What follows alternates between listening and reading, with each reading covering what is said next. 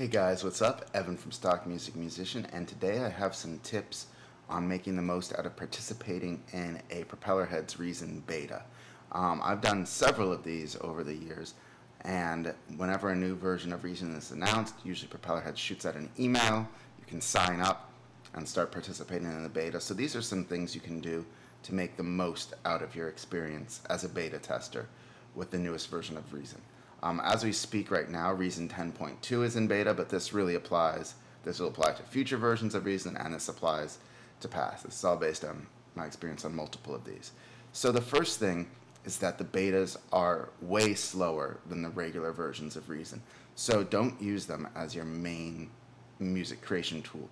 This is because they include various, loggers, which is an additional functionality that reports errors and statistics and stuff to Propellerheads, which now enables them to get useful data to improve the beta and to get a great product. But the consequence of this is that performance suffers pretty significantly.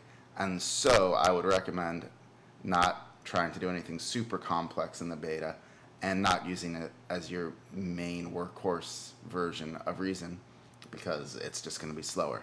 Second, and related to that, is don't use it as your workhorse because they tend to crash a little bit more. They're not ridiculously buggy, but they are betas and they do crash. And so save often, but also if you really have an important project to work on, probably don't be in the beta because it's more likely to crash and cause instability. The third thing is that they frequently update the betas. It would be like 10.2 A7 3005 or something, whatever it would be. You want to use the most recent version and stay on top of this because there can really be significant fixes that happen between these in terms of solving problems and all of that. So stay up to date. The fourth thing you want to consider in the beta is that everything is going to export. Everything theoretically has always exported properly for me, but Propellerheads warns that sometimes it will not necessarily, that it could not transfer to the full version of Reason somehow if you wanted to save a project. So just be cognizant of that. I've never had that problem, but they do warn about that. Another thing to keep in mind would be that there are forums that are hosted related to the beta. Look at those. People might be having the same problem that you're having, so go there, see if they have a solution.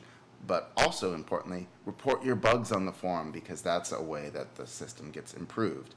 Similarly, submit your crash reports. The logger that we talked about earlier will create crash reports. Be sure to submit them and fill in useful data. Sometimes they let you write kind of what was happening at the time. So be as communicative as possible. And finally, have fun and actually try to break the beta. That's a big part of the beta testing. Sometimes Propellerheads will say, we want people to try to do this, do these things, and we want to see how that works out. So help them break the beta because that will ultimately create a usable product that everybody will benefit from, including you once it comes out of beta. So with this said, I hope you have fun beta testing Reason, and thanks for watching. Be sure to like and subscribe for more great updates on Reason and making music.